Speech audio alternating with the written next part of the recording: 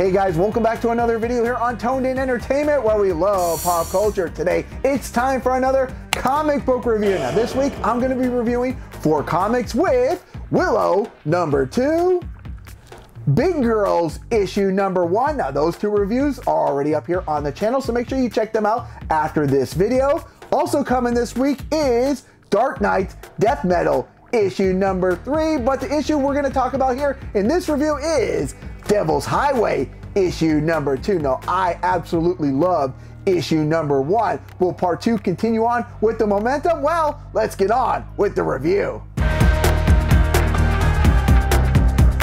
In issue 1, we learn that someone with very sinister intentions had their eyes set on ladies of the night. And not only does this person have these cruel intentions, but they also like to leave a calling card with a snake inside the body, and that theme will continue here in issue 2.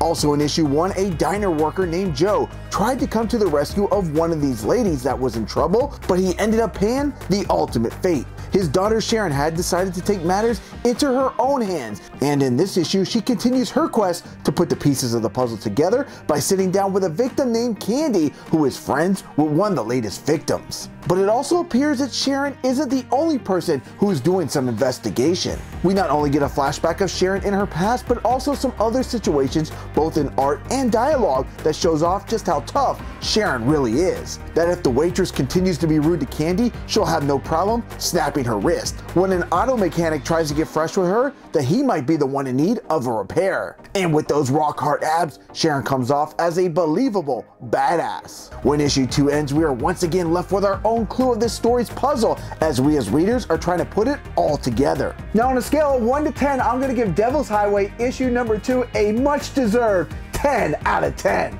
Issue #2 of Devil's Highway took the excitement and mystery of issue 1 and made it more entertaining, exciting, and intriguing. The story here is by Benjamin Percy and it's captivating from page 1, and when I reached the final page, all I wanted was for the ability to run out to my comic book store to pick up issue #3, but for that, I'll have to wait till September 16th. And even better than the story was the art in this issue. It's so well done and captivating. The art here is done by Brent Shinover, and the color is done by Nick Filardi, and the combination of their work is just outstanding throughout, with the various locations really painting a dark and mysterious picture, from a truck stop to a morgue, surveillance, and my personal favorite is how they show the capture of Roxy inside this truck.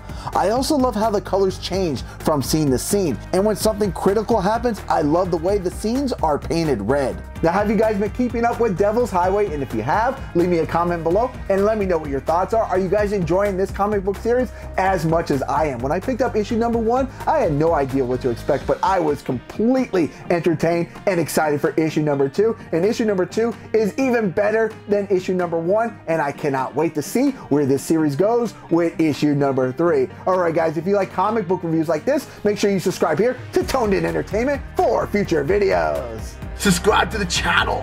Do it. Go now. Do it now.